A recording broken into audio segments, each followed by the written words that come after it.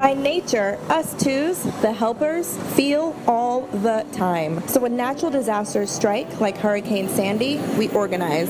When a friend has an emergency, we show up. We feel, we are generous, we are sentimental. We, as Anne Lamott says, are the overly sensitive child. But here's what I'm learning when I take those quiet moments and meditate and ask God and the universe to guide where I go, what I say, and who I interact with each day.